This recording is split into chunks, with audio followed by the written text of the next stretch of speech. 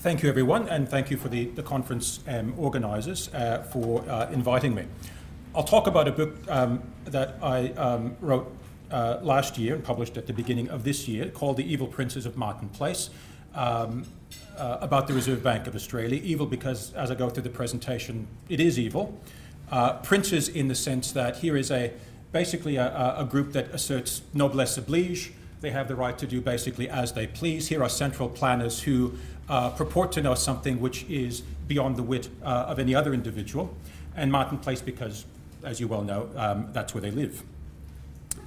I'm very grateful both to Andrew, the previous presentation, and to Professor Hopper's presentation. Why? Because they've done a fair bit of the heavy lifting for me. I'll skip several of my slides. Why? Because they've covered what I had planned to say already in very good detail. I'll begin on a shamelessly statist note. For the sake of the company's financial services license, praise be to God, I'm not going to sell you anything. And the usual disclaimers, exactly that. I'm not giving investment advice. That applies. Herewith ends the statism. Let me begin in a slightly different vein from previous presentations. Quite properly, Austrian economics has a very, very impressive, a very big foundation in premises and logic. This first quote from James Grant, most of whom you'll know, in effect is that Austrian economics works. Given those premises, given the rules of logic, it corresponds to the real world in a way which mainstream economics simply doesn't. I mention the quote because it typifies, I think, or exemplifies what the company is trying to do, to apply these insights from Menger, Böhm-Bawerk, all the way through Rothbard and Professor Hopper to today's financial markets. What we do is look for extremes in markets, says Grant in the Austrian Economics newsletter from a bit over a decade ago. Very undervalued or very overvalued. The Austrian school has certainly given us an edge. When you have a valid and reliable theory from which to work, you avoid the problems that comes with stumbling around in the dark over chairs and nightstands, tripping, falling, breaking your leg, etc. At least you can begin to visualize in the dark, which is where we all work. As much as Alan Greenspan tried to tell us, as much as Ben Bernanke tries to tell us, he simply does not have a crystal ball into the future. We're all working in the dark. He's deluded enough to think, however, that a Bernanke standard rather than the gold standard provides a more reliable guide into the future. The future is always unlit. But with a body of theory, namely the Austrian school, you can anticipate where the structures might lie, you can avoid them, and thereby avoid the broken legs, etc. To step out of the way every once in a while. I put up this chart simply to illustrate that as a company, we've made our fair share of mistakes. We've been saved, if you like, or we've been prevented from committing even further mistakes by adhering as closely as we can to the Austrian school. The dark lines, the one towards the top on the right-hand side, we're basically plotting compounded returns over the past, close to 12 years. We take the Australian Bond Accumulation Index, that's to say, in effect, investment-grade bonds with the distributions, the All Ordinaries Accumulation Index, and our results. Amusingly, I suppose, from my point of view, using the jargon or the contemporary jargon, we tend to underperform during the boom, and we tend to outperform during the bust. That applied in the mini bust of the early 2000s, and it's applied since 2007. So I suppose the company shareholders ought to pray that the bust continues, and I ought to thank my lucky stars that we've been reasonably fortunate thus far. Overview. I'll summarize the book, The Evil Princes of Martin Place, the RBA, the GFC, and the threat to your liberty and your prosperity. The key point, summarizing it in a sentence or so, fractional reserve banks, of which we heard from Professor Hopper, FRBs for short, are not just fraudulent, they're inherently bankrupt. Central banks are fractional reserve banks, therefore central banks are not just fraudulent, they too are inherently bankrupt. I've told you nothing that Professor Hopper didn't tell you. I'll add a bit of evidence or embellish the script slightly with some examples. In a nutshell, the book asks the question, what caused the GFC? What will be the consequences of the actions undertaken by governments to combat it? From an Austrian point of view, this is all pretty boring. We've seen this film before, folks, not just once, not just twice, but multiple times. It's the latest in a long series of economic and financial crises that have punctuated roughly the past 250 or so years. That's to say, during the era when fractional reserve banking began to rear its ugly head. Like its predecessors, the book looks at three previous crises: the Panic of 1907, which conveniently enough erupted almost a century before the GFC, almost exactly a century. The Depression of 1920-1921, Stephen Cates mentioned it briefly. Mainstream folks don't like to talk about it. Why? Because virtually the polar opposite response was enacted against the Depression. No one remembers the Depression of 1920-1921 because it was so damn short. Everyone remembers the Great Depression because it was so damn long. No one remembers, or mainstream people don't remember the Depression of 2021 because governments, amazingly, to a greater rather than lesser extent, left well enough alone. And from 1929 to 1946, governments simply could not leave well enough alone. And of course, looking at the GFC from an Austrian theoretical point of view and an Australian empirical point of view.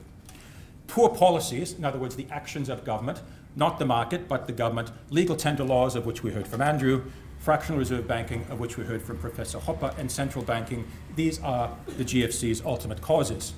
As a matter of elementary logic, remove the causes and the consequences will not reappear. Ergo, and the RBA. In terms of major findings, for those who've read, and that includes most of you in the Austrian tradition, none of this is particularly new. Fractional reserve banking, by its very definition, breeds inflation, the artificial boom which begets the genuine bust. It rests upon a privileged foundation of legalized constructive fraud, of which we've heard. The central bank aids and abets fractional reserve banks' inflation. It underwrites their privileges, their fraud, basically, and thus exacerbates the cycle of boom and bust. That constructive fraud finances and thereby intensifies the very evils of democracy. Devote a full chapter to it, the welfare and the warfare. As much as anything in Europe today is a crisis of welfare, in the United States we're seeing a crisis both of welfare and of warfare. This is all very small print, for which I apologize. The critical point, many of you have read it, the article, Economic Calculation in the Socialist Commonwealth, written by Mises in 1920, a book-length elaboration of it called Socialism, published in 1921. What does that have to do with the GFC? Well, things of which I've spoken. What is central banking if it is not socialism? What is central banking if it is not central planning? Walk down the street in Martin Place, elsewhere in Sydney, elsewhere in this country, in America, England, etc., etc. And as I do, I go to the American Finance Association meetings virtually every year, and there are folks who loudly claim to be free market people, that they are right-wing, all the rest of it, the usual rhetoric, I'm a Republican, etc., in the American context, and yet they balk at the notion of any criticism, never mind an abolition of a central bank, that they are deeply, deeply, deeply infected with the virus of central planning. Their God is not the God of the carpenter of Nazareth who came to atone for our sins. Their God is Mars, the God of war, who comes to bomb women and children. He who is a central banker is a central planner. If socialism fails, if it failed in the Soviet Union and in the ex-Soviet bloc, then please tell me why it is not failing, has been failing as we speak, at the corner of Constitution and 21st in London and here in Martin Place. In that sense, I'm saying nothing, absolutely nothing new. I'm simply making the linkage. If in fact you oppose central planning, then by force of very simple logic, you must also oppose central banking. I'll add a bit of empirical flesh to points that have already been made by Professor Hopper and by Andrew. And that point is basically this. Since the beginning of the 20th century, central banks have been utterly unable to provide a stable monetary and financial system. They are the authors of economic, financial, monetary chaos. For starters, they've destroyed their respective currencies' purchasing power. This is a graph which plots the purchasing power of the Australian currency, be it the pound pre-decimalisation and the dollar since 66, 67, and the US dollar. It is a happy coincidence that central banking, or something vaguely resembling it through the Commonwealth Bank, can be traced to the period just before the First World War in this country, and the enactment of the Federal Reserve Act in Washington in December of 1913. It plots purchasing power in Australia and USA since 1913. By purchasing power, I basically mean how much of a comparable good over time does a unit of currency purchase. How many Granny Smith apples in 1913 versus how many Granny Smith apples today. And the point is that since 1913, the purchasing power of both the US dollar and the Australian dollar and the pound, which preceded it, has fallen basically by 99%, something close to that, 96, 97, close to 99%. The big culprit, as you'll see, the steepest part of the line, during the First World War. A theme of the book, it's explored in reasonable detail, is that it is a central bank which finances the war, not just the welfare, but also the warfare. And particularly since the formal abrogation of gold, of a gold exchange standard, technically speaking, in the early 1930s, it's been all downhill since then. There was the 1920s characterized by an increase of purchasing power, but since then it's been virtually relentlessly in one direction, such that the currency which bought you 20 Granny Smith apples in 1913 buys you less than one today. There's more than correlation going on here, there's causation going on here, it seems to me. I've simply taken the same data, I'll show you the source of the data in just a minute, and I take them back to, in the old country, the UK, and in the US, back to 1800. And the basic story here, notice the bifurcation up to roughly the time, well, basically 1913. During the First World War, obviously, the Bank of England left a formal gold standard. Yes, it undertook open market operations before then, but in a relatively limited way. It did so in a wholehearted way, beginning during the First World War. Notice that since then, in both countries, the purchasing power of the currency has collapsed. Notice that during the 19th century, and particularly from about 1830 or thereabouts, with one exception in the United States, the purchasing power of the currency didn't just rise, it doubled. So the unit of currency that bought you one Granny Smith apple in 1800 bought you, count them, 2 apples by the turn of the 20th century. That one exception, of course, being in the United States in the War of Northern Aggression from 1860 to 1865, in which the purchasing power suddenly and dramatically collapsed for obvious reasons. The phrase greenback, often used as a description for the American currency, originated then, backed by nothing apart from the sheer force of evil Abraham Lincoln. A recovery as America returned to something resembling a collateralized currency in the 1870s, and then, as I've said already, downhill since then. The British story is even of greater stability from roughly the 1830s, 1840s until the First World War, and then destruction since then. So there's a causality here. It is not monetary stability which central banks create, it is monetary chaos which they create. The evidence, it seems to me, is quite compelling. There are the sources. To rub a bit of salt in their wounds, these are official statistics from the RBA, from the US Bureau of Census, and from the Bank of England's inflation calculator. On inflation, it's been covered in great detail, but it's important to make a couple of what are elementary points, but to repeat them as clearly as one can. We've seen central banks don't create inflation, they don't fight inflation, quite the contrary, they manufacture it, they create it. We've just seen what seems to be strong evidence of exactly that.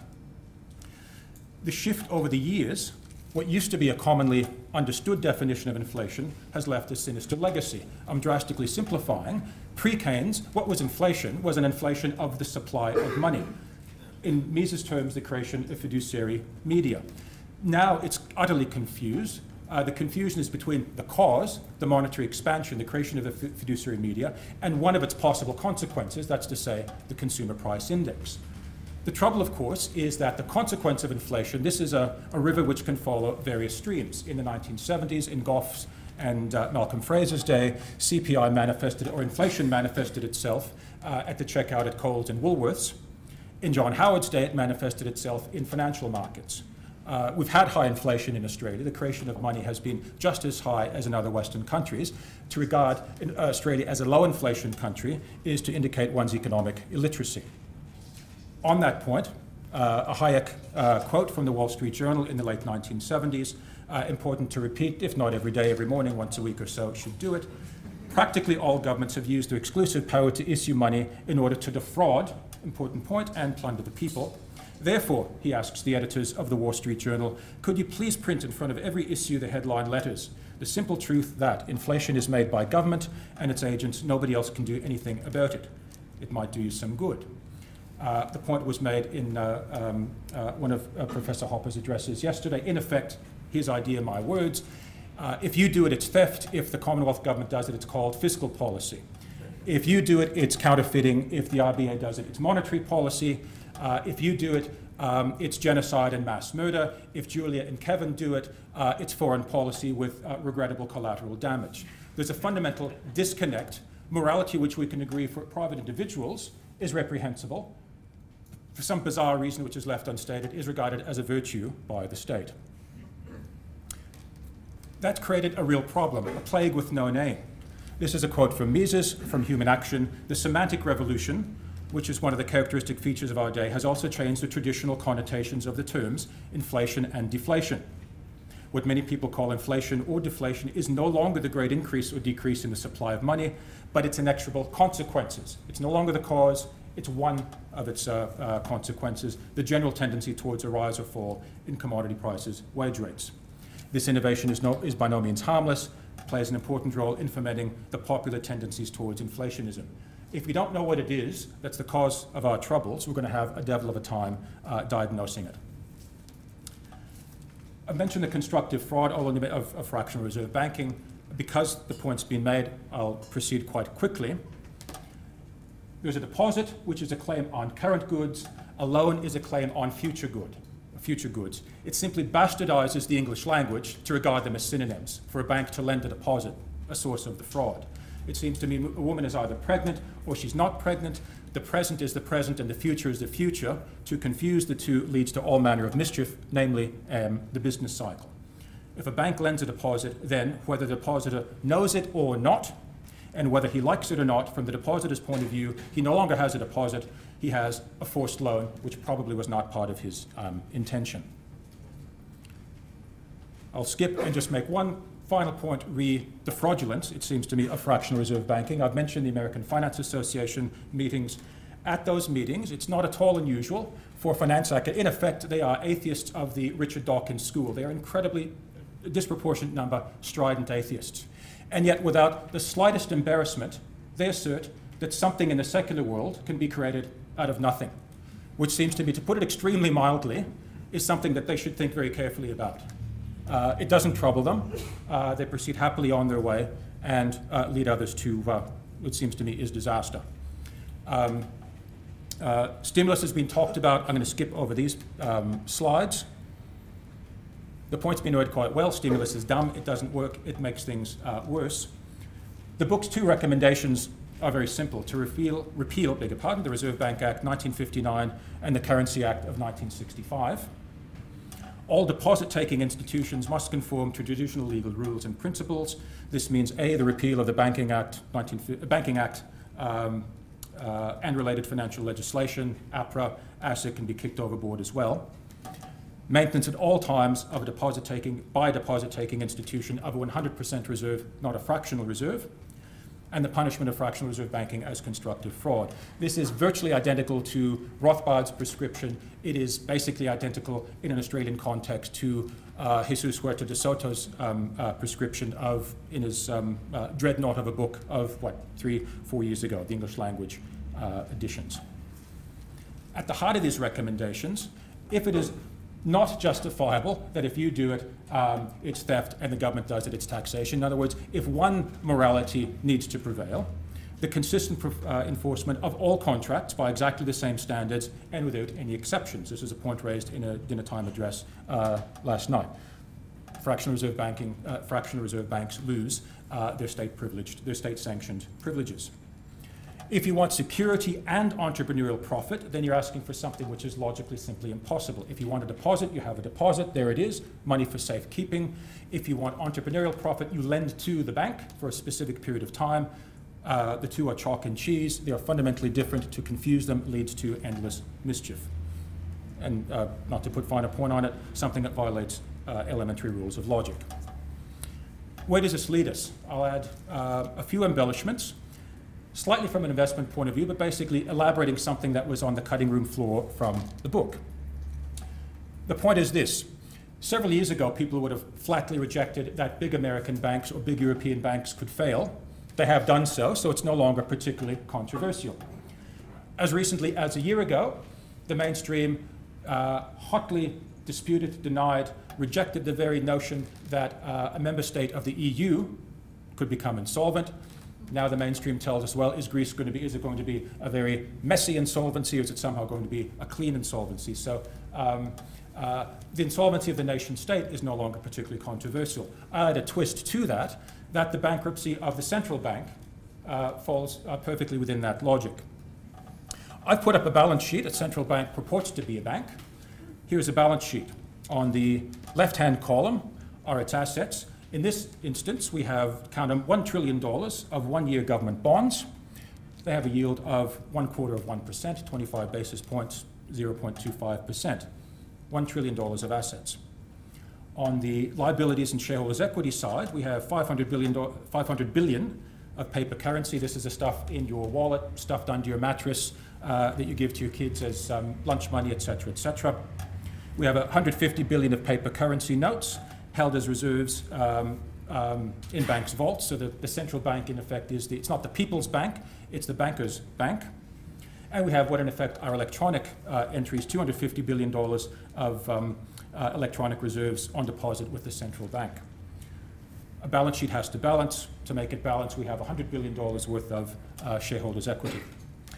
For sharp-minded people, or sharp-eyed people among you, this is a greatly simplified representation of the balance sheet of the Federal Reserve circa 2007, pre-quantitative easing. Here's another balance sheet. You're Ben Bernanke, and you decide, for reasons best known to you and to presumably no one in this room, that you wish to generate economic growth, you wish to stimulate the economy, and you undertake to expand the size of your balance sheet. Now, you've already got a gargantuan portfolio of short-term Treasury paper, yielding all of 1/4%. You can't really push those rates much further lower, so what do? You buy longer-term paper, namely $600 billion of it, of 10-year government bonds, yielding all of 2%. So your balance sheet, notice, has inflated to $1.6 trillion. Adjustments made. How did you do it? Well, you have the magic pudding. You can write a check upon yourself. You buy the bonds in the secondary market. That creates fractional bank reserves, which they deposit with you. Here are the results thereof, namely that $850 billion commercial bank electronic deposit. And the balance sheet balances at $1.6 trillion. The trouble, though, and I've got a couple of quotes, even some quite, not just quite respected, but in a mainstream sense among the top, within quotation, of the economics profession, recognize this policy has some potentially very severe consequences. Greg Mankiw, Harvard University. Here's a quote from just over a year ago, 17th of November 2010. My view is that QE2 is mostly a good idea. I say it's a good idea within quotation because, like Ben Bernanke, I'm more worried at the moment about Japanese-style deflation and stagnation than I am about excessive inflation, which demonstrates he hasn't the slightest idea of what deflation is and inflation is. By lowering long-term real interest rates below where they otherwise would be, we've seen at length an explication of that, QE2 should help expand aggregate demand. We had an explanation this morning that that's quite silly. I include the modifier modestly, blah, blah, blah. I don't think these actions are going to have a huge effect. Moreover, I do see some potential downsides. In particular, the Fed is making its portfolio riskier. By borrowing short, these are Mankiw's words, by borrowing short and investing long, i.e. my words, acting as a hedge fund, the Fed is in some ways becoming a hedge fund of last resort. If future events require higher interest rates, the Fed will end up making losses on its portfolio. On he goes. Remember, this is a tenured academic at Harvard University. Here's a balance sheet post-Q quantitative easing with a post-QE rise of yields. What have I done? I've marked down the $1 trillion worth of very short-term paper from $1 trillion to $993 billion.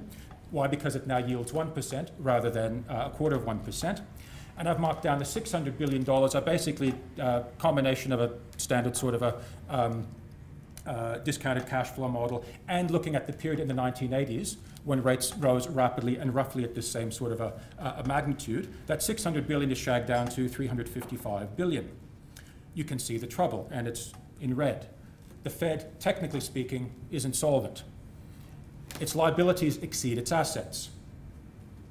How can this possibly occur? Well, we've just seen how it occurs. The more fiduciary media is created, the purchasing power decrease. At some stage, people will recognize the risk of holding this stuff. They're doing so. They have done so as we speak in Europe. It seems to me the time will come. I wish I knew when. It'll happen in America as well.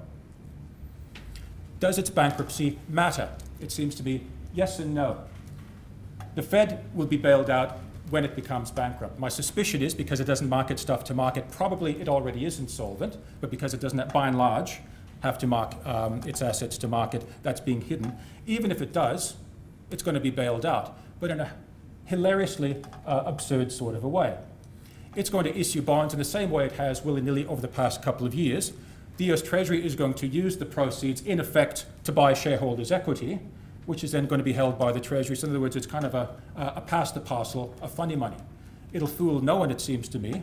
At some stage, Americans and actors in financial markets will realize, look, this is a Ponzi scheme, this is a chain letter scheme, this is funny money gone completely berserk. Second point, William Ford, a former member of the Open Markets Committee, said precisely that on CNBC, on Bubble Vision, on, what was it, the 11th of January of this year, that under given current policies, a rise of rates of not a dramatic amount or an amount that's certainly not outside of the history of the past 20 or 30 years would push the Fed into a state of insolvency. But it can hide it because it's largely exempt from that mark-to-market requirement. Similar sort of a point can be made about the European Central Bank. Quote from the Daily Telegraph, not the Sydney one, but the one in London, quote, the ECB is looking increasingly vulnerable and may face hefty losses as a result of propping up indebted Eurozone countries. A leading think tank has warned. The bank is now 23 to 24 times levered. I forgot to say, as a result of quantitative easing, that first balance sheet, the Fed was leveraged something like 10 times. As a result of the first round of QE in my second balance sheet, it was levered something like 16. The more leverage, the more QE, the higher the leverage, the less the amount that things have to go wrong before a central bank is tipped into that state of technical insolvency. In the case of the ECB, should its assets fall by 4.23% in value, its entire capital base would be wiped out. What do we have to learn from all of this? Again, a quote from Mises. It is not the bust, it is the boom which produces impoverishment. But still more disastrous are its moral ravages. During the boom, the individual is always ready to ascribe his good luck to his own efficiency and to take it as a well-deserved reward for his talent, application, and probity. But reverses of fortune he always charges to other people. He doesn't blame the authorities for having fostered the boom. He reviles them for the inevitable collapse of the boom. In the opinion of the public, more inflation and more credit expansion are the only remedy against the evils which inflation and credit expansion have brought about. Back to James Grant, of whom I'm a fan, probably several of you are as well, for good reasons. In the boom cycle, people are not interested in a message that says a bust is a necessary part of the business cycle, an inevitable consequence. The bust is an inevitable consequence of the boom. In a false prosperity, which Western countries have endured for the past, well, you count it, 20, 30, 40, 50 years, good economic ideas are marginalized. The ideas of the Austrian school have been marginalized. My impression is that neither Hayek nor Mises were the second and third most influential economists of the 20th century. Someone like Samuelson, who wrote textbooks, folks like Mankiw cribbed his textbooks such that literally millions of people have been fed that same pablum. That's an influential, dead set wrong economist, but a very influential one. Says Grant, that's why Austrian ideas should prepare right now, he's writing this in 1996, to offer the best explanation for when the tide turns, as it always does. Who knows, maybe we'll find ways to make the bust intellectually profitable. In time, the Austrian school economics could be seen again as the mainstream theory. It should be. Conclusions, why then abolish the RBA? I'm not holding my breath, by the way. One, they underpin and underwrite fractional reserve banks' privileged foundation of legalized constructive fraud. I skipped over the point, why? Because we heard it in great detail earlier. Point 2, they've destroyed the purchasing power of the Australian dollar, pound sterling, US dollar, etc. They foment the artificial boom that causes the bust. As we speak, they have been, for 3 years, moving heaven and earth, wasting trillions in order, in a vain attempt to delay the genuine bust, which it seems to me Europeans are beginning to get the message. We too, whether we like it or not, whether we know it or not, will get the message before too much longer either. And like other pillars of the welfare warfare state, they're literally bankrupt. Thank you.